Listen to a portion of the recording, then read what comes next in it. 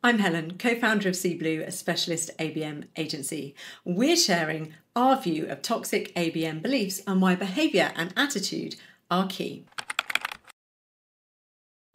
Belief number 2, we need quick wins and 10x growth. Look, the reality is obsessing over fast growth can lead to short-term thinking and completely miss the real point of what your customers actually need. The answer is to focus on realistic growth targets in the first place and make agile changes in your campaign that reflect every single interaction taken by your target buyer or prospect. Our message to you is to leave no stone unturned. An agency that delivers you beautiful creative but leaves all of the execution up to you is really only doing half a job.